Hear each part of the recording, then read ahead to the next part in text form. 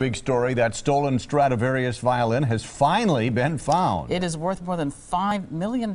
Police guarded that violin at a news conference held at police headquarters this afternoon. There are two of the stolen violin suspects, Universal Allah and Salah Jones. Police also arrested Jones' girlfriend, but she is not expected to be charged.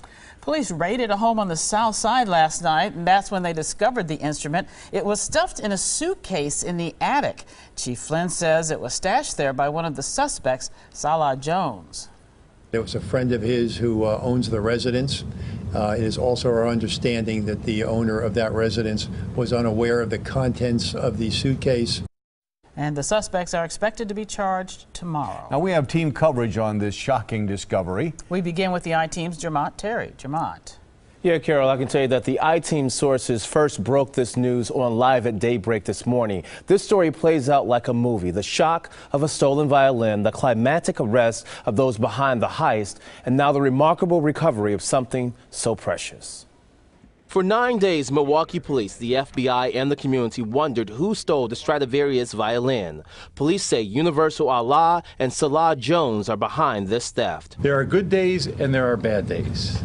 Today is a good day. It's all smiles now. The I-Team sources revealed the historic violin was located due to the fact Jones finally gave up the location. We got the information about the residence from the suspect. Milwaukee police moved in quietly here on Smith Street Wednesday night. This is where Jones led detectives and investigators to recover that violin.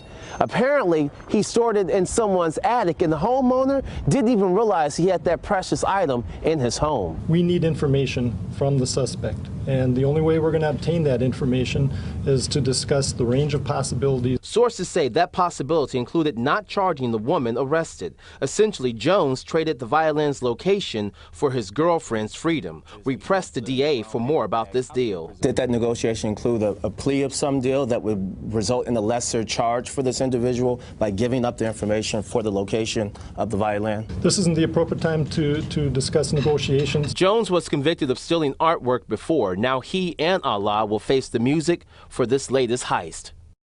Now, police were able to make the arrest after tracking down who purchased the stun gun used in the robbery. They say that led them right to Allah, which set the tone of their investigation. Back to you, Mike. Yeah, thank goodness this thing is back safe and sound, Jermont. Appreciate it.